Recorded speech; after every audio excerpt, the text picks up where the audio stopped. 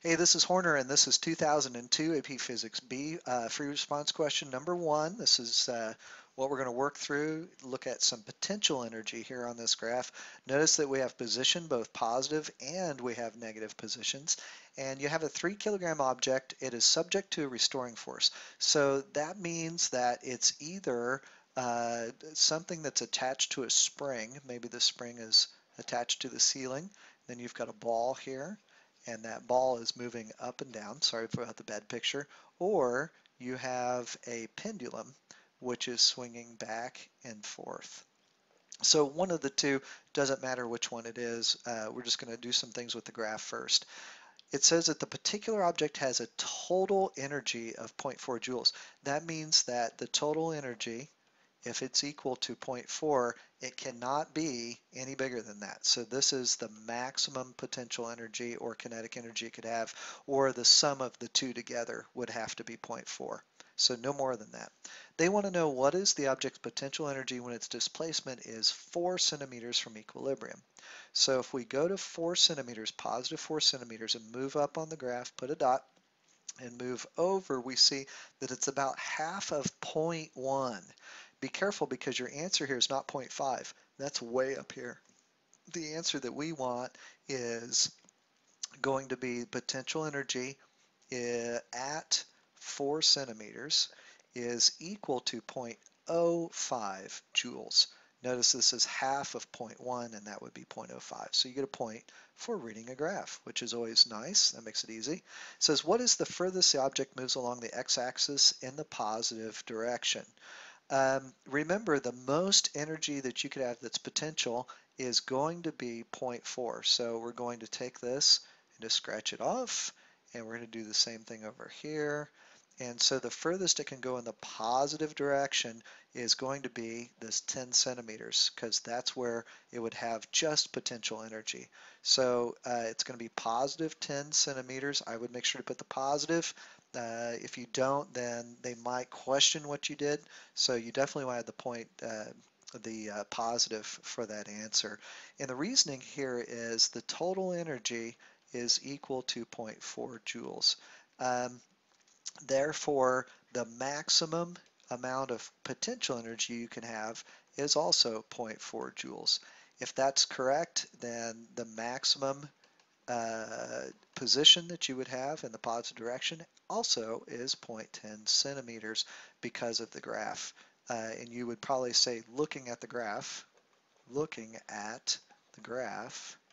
the maximum potential energy is this because the total energy is this, and therefore that position's got to be about 10 centimeters. For the next part, this is part C. It says determine the object's kinetic energy when its displacement is negative 7 centimeters.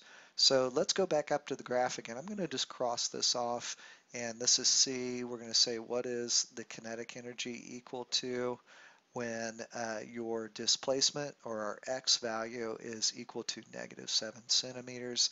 So we're going to go over to negative 7 centimeters, and it looks like that our potential energy here is equal to 0.2 at negative 7 centimeters. If that's true and total energy is equal to potential plus kinetic, our total energy is 0.4, potential is 0.2, plus kinetic. Obviously, our kinetic here is going to be equal to 0.2 joules also. They actually take a range of answers here, anywhere from 0.18 joules all the way up to 0.22 joules. So as long as you had an answer in that range. And so this makes it a little easier. You could actually see where it might be just a little bit lower, maybe 0.18. But depending on how people saw it and depending on printing errors, that's the answer that they allowed you to have. So that is part C. For part D, it says, what is the object's speed at x equals 0? So I'm going to move it back up again here, and we're going to find question mark V. So what is the speed at x is equal to 0 centimeters? And so now we've got 0 centimeters right here. We want to know what is the speed. Well, obviously there's no potential energy here. So potential energy is equal to 0. That means that our kinetic energy has got to be equal to the full amount, 0.4 joules. Because remember, total energy is equal to potential plus kinetic. And so if total energy is 0.4 joules, our potential is 0, then our kinetic has got to be equal to that 0.4.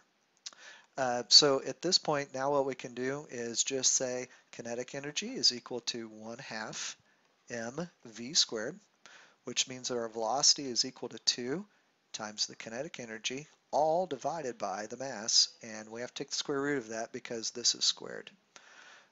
If you go through and do your math, you should end up with an answer here. Well, let's plug our numbers in because that'll be important. 2 times 0.4 all divided by 3, and you'll get an answer of 0.5 meters per second. For the very last part of this problem, they ask you something a little bit different. Now they tell you exactly what this thing is. So you could have cheated and gone, well, it's really not cheating. It's probably really smart to do. Go down to letter E. It says, suppose the object undergoes this motion because it is a bob of a simple pendulum shown above. If the object breaks loose, so if the object breaks loose right here, okay, at the instant the pendulum hits the bottom, they want to know what is the distance left to right that it travels. So notice that this is 0.5 meters. So we're going to be able to use that 0.5 meters to kind of help us figure out how far it went. But the first thing we need to do is if something is dropping and it's doing this motion, remember this is just simple projectile motion. And remember in projectile motion we're only worried about the y-axis, and so here we're going to say dy is equal to 1/2 gt squared. So let's go ahead and find the time it takes for it to fall, because the time it takes to fall is the same as the time it takes to move left to right, which means that now we could find the distance since we know the speed at this point.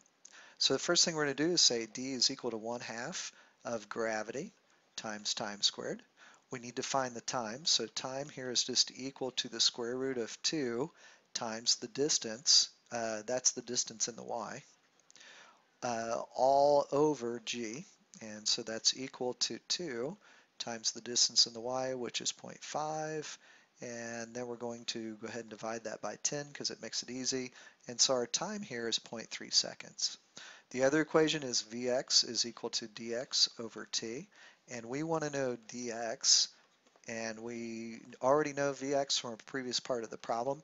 The velocity was 0.5 meters per second in a previous part of the problem from part D, and our time is 0.3 seconds.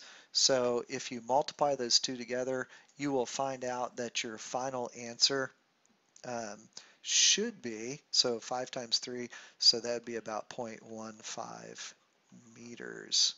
So that would be about 0.15 meters.